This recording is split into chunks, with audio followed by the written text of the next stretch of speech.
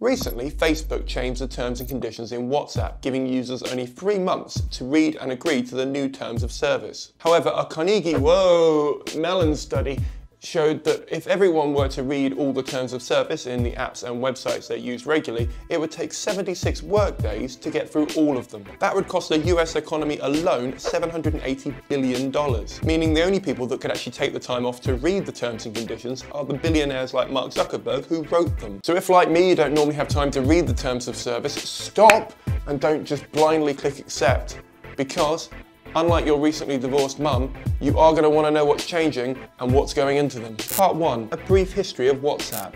WhatsApp was founded in February 2009 by Jan Koum and Brian Acton. Initially it was limited to sending text messages, but in December of that same year they added the facility to allow guys to send pictures of their dicks, something women have been happy about ever since. Fast forward 4 years and WhatsApp has 200 million users. It ditched the 99p price tag and went free, which was code for we're going to charge you $1 a year after giving you the first year for free, meaning it does charge you for the product but not until it's got you hooked, not unlike cocaine. Fast forward another year and the app has 450 million users and is adding a new million users every single day. This caught Zuckerberg's eye because his messenger app was second to WhatsApp in the Play download store. That's when Facebook made them an offer they couldn't refuse. I'm going to make them an offer they can't refuse. And now WhatsApp is part of their family of apps. And much like the Manson family, things that go unchecked can get out of hand quickly. Part 2. Facebook's purchase. Facebook bought WhatsApp in 2014 for an eye-watering $19 billion.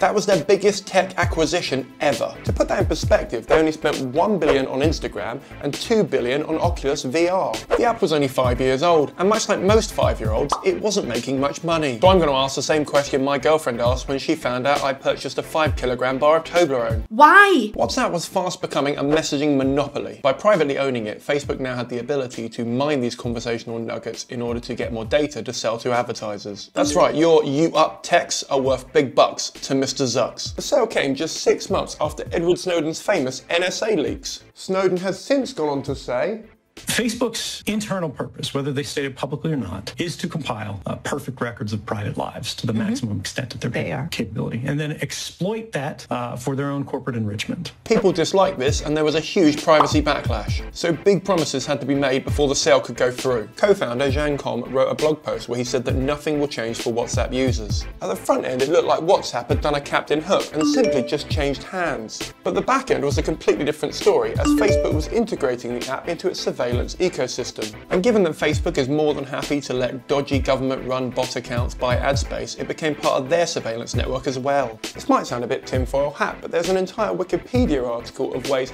that Facebook has managed to push propaganda and interfere in international elections. And they don't just let anyone have a Wikipedia article, they've deleted mine 5 times now. Zuckerberg promised not to think about his profit margins until the user base hit 1 billion. At 1 million new downloads a day, that would have happened in November 2016. But Zuckerberg waited until January 2021 when the app had 2.5 billion users. I wonder why. Part 3. Host trackers. Once Facebook owned WhatsApp, it installed host trackers which followed users across websites, third-party apps and even devices. Slowly Facebook merged entire categories into its ad platform. It started with phone numbers, which sounded innocent enough, but it used that data to power its people you might know feature to add more exes and old college roommates as friends. Think of it like this. Facebook's WhatsApp is like being invited to a party. Once you've arrived, the host takes your jacket and tells you to go and mingle, while they go through your pockets, selling any information they find to the highest bidder. Once connected to your contact list, Facebook uses its algorithm to work out your relationship to each person. Say you've got someone in your phone called Dad. Lucky you. Facebook would then link their profile to that number. It would then look on their profile and find out their date of birth, and then about a month before their birthday, it would show you adverts for things that they've been searching for. Incredibly helpful, or never-endingly creepy. Which side you fall on very much depends on whether you've got a product to sell. Facebook can now even use AI to work out if your relationship will last. It's like they watched Black Mirror and instead of seeing a dystopian future, they saw a marketeer's utopia. Part 4. Facebook's ad platform. In the past, an advertiser might have bought a poster at a bus stop because X number of people will have walked past it, but there was no way of tracking that campaign and seeing if it was effective or not. Now that social networks have all this data on us, advertisers can dig deeper into us and work out who we are, what we're interested in, and our patterns of behaviour in order to work out when best to advertise to us. By this point, they might as well change Mark as read to Mark has read. In 2016, Facebook made WhatsApp completely free, dropping the $1 a year subscription fee. What you've got to understand is the thing that makes an app like WhatsApp completely free is where else it can make money. And right now, it makes money by selling the data it collects about you. It turns out our personal data is worth more than $1 a year. Who knew? It's often said that if you're not paying for the product, you are the product. But it's not as simple as that. The saying should be, when the product is free, you are the price. Part 5, Angry Founders. In their frustration over the direction that Facebook was taking WhatsApp, both of the original founders quit. Brian Acton tweeted delete Facebook and invested $50 million into rival messaging app Signa, which I guess is the nerd version of a mic drop. And Jan Kum left to play Ultimate Frisbee. Part 6, the problem with free apps. Giving WhatsApp away for free was the quickest and easiest way to acquire more users. People love free shit. And when something is free, you're way more likely to try it. Once you've tried it and liked it, or at the very least tried it and now you're stuck on it because everyone else has it, Facebook could start to change your behaviour and the way you communicate with other people. We should think ourselves lucky. We've only got 2 problems to deal with today, whereas Jay-Z's been carrying around 99 problems since 2004. For the last 20 years or so, we've all wanted 2 things that can't really exist simultaneously. Firstly, we've wanted everything for free. And secondly, we love tech and gadgets and stuff.